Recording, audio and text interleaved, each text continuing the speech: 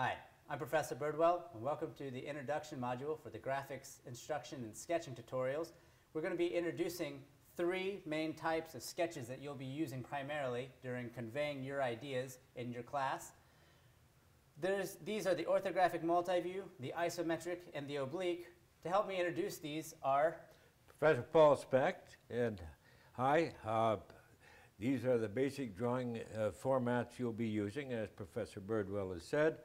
First, let me say these all have a history to them. We're not going to go into that except to say orthographic multi-view is perhaps the oldest of all of them.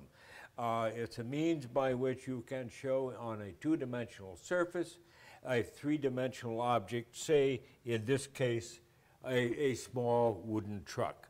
Well, here is a drawing of this small wooden truck in three views. You might have more, you might have less. It depends on the object. In this case, three views are quite adequate. This is the kind of view that would multi-view are used for dimensioning and notations for information regarding how to make this, what size, and so forth. As you can see with the multi-view, though, clearly we're dealing with two-dimensional information. The easiest way to take and make the three-dimensional sketch, though, using the information from the multi-view is to take the front view that's shown there, start with that, and then extend off the third dimension at 45 degrees, as we've done here with these blue lines. And then you can create the oblique with this three-dimensional view building directly off of your front view. The problem with the oblique, as you can see here, is that this third view is clearly distorted, so you cannot measure dimensions off of three axes. Right? If you do need a more precise way to measure three-dimensional sketch, you'll want to use the isometric.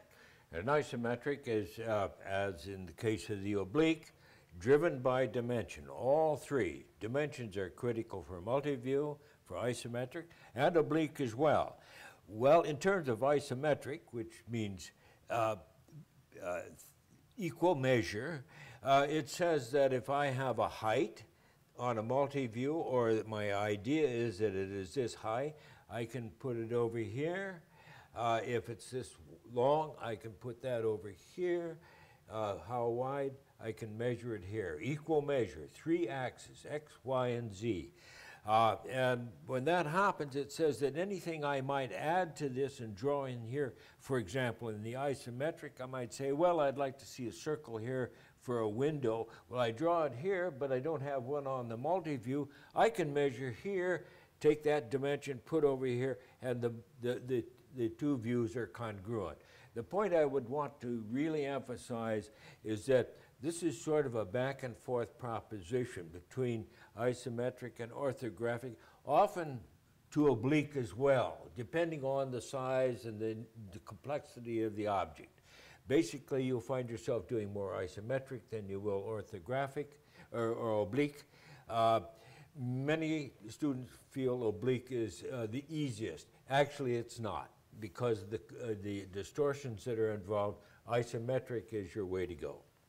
That's right. And when you're conveying ideas, this is going to be the primary way of conveying those ideas using the isometric and the multi-view together, not just one or the other.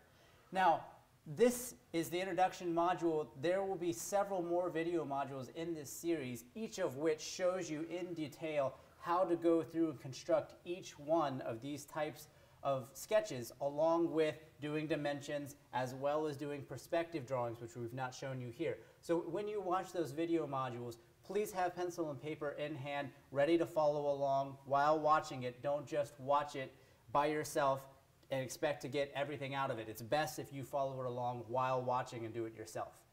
Thank you. Thank you.